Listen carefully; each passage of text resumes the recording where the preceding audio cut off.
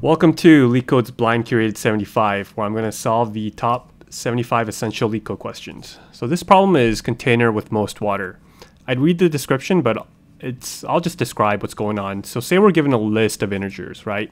And each integer represents the height of kind of the bar inside of this chart here. So each one of these is going to be an index. The value is going to be the height. We want to find what 2 points will give us the largest container of water. So basically, we want to find the area, right, of the width between these 2 points and the height. And the height is going to be the minimum value between these 2 points, because if water to fill it, it would only be able to fill up to the shortest bar, right? So so classic problem, how do we solve this?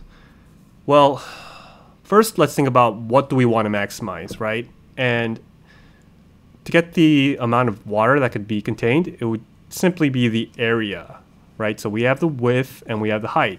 How about we start by maximizing the width? Okay, and we can do that by creating 2 pointers, one pointing to the beginning of the list and one pointing to the end. And that's going to give us the maximum width, right? Using that, let's get the minimum height between the two, between the first and the last index, and just multiply that with the width. And that's going to be our area, right? So we can store that area for when we've maximized the width. And now let's think about how we want to start, how do we start shortening our pointers. Okay, so the way to do that, it's pretty simple. Just intuitively think, if we had 2 pointers, like one here and one here, we want to keep the one that's bigger, right? We want to keep, because we want to try to maximize our height, we just want to move the pointer that is smaller. So if it's the left one here, or I'm sorry, the right one, we're going to move the right one -1. Otherwise, if this one had been larger, let's move the left one +1. All right, so let's first create our 2 pointers, L and R. We'll start with 0 and to the length of height. And I think we'll have to -1 because it's 0 indexed. Great. So now let's start with, we'll call a variable, and we'll say area starts with 0. So while L is less than R, what do we want to do? Let's calculate our area. So area is going to be equal to, well, width times height. Okay, so how do we do that? First, the width.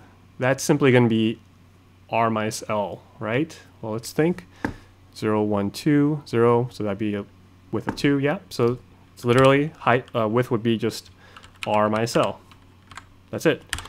What about the height? Well, the height's a little more complicated. We need to get the minimum between the height of R or L and the height of R.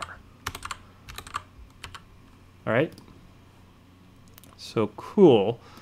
Now we want to only store it if it's greater than the previous one that we have, right? So this is easy.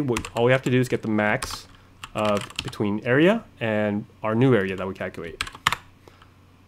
Now, how do we shorten this? All right, well, if the height of L, if that's less than the height of R, okay, say our left pointer is smaller, then we want to increase our left pointer. So let's go +1, like this. Otherwise, decrease our right pointer. And that should be it. Just return our area. And let's see, we got 49, it's good. And there we go. So I didn't get the most efficient solution, but whatever, it works. Thank you.